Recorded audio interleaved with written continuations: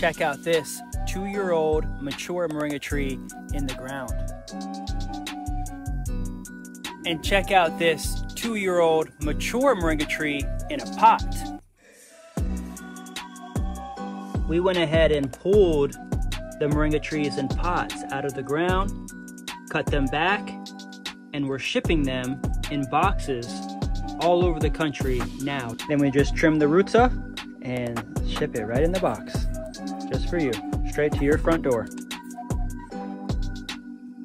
And then when this arrives to you in your front door, pull it out of the box, stick it in the ground, and you'll have something that's 7, 8 to 10 feet tall with just a few more months of growing.